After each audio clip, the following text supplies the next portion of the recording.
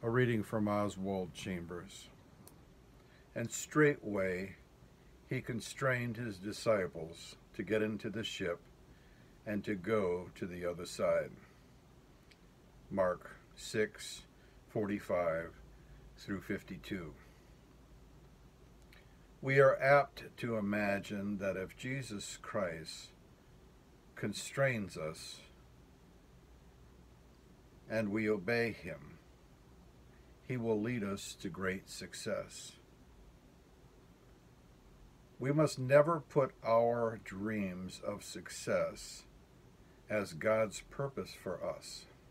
His purpose may be exactly the opposite. We have an idea that God is leading us to a particular end, a desired goal. He is not.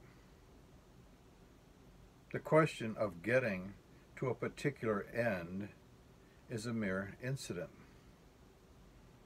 What we call the process, God calls the goal.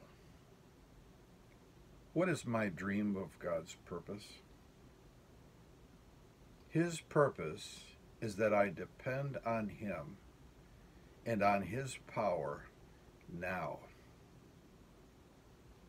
If I can stay in the middle of the turmoil, calm and unperplexed, that is the end of the purpose of God. God is not working towards a particular finish.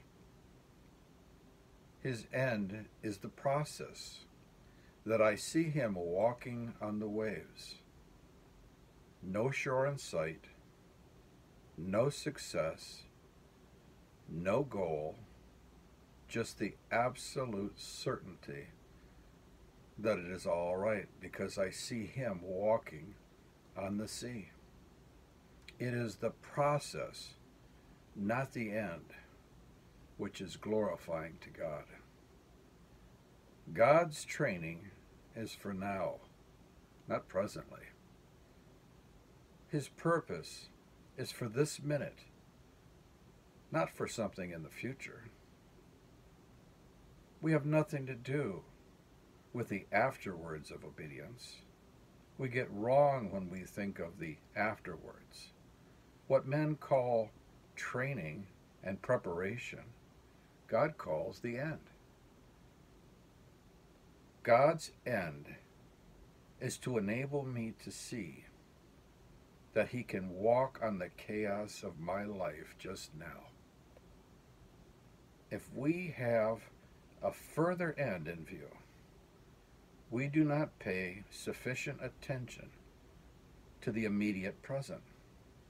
If we realize that obedience is the end, then each moment as it comes is precious.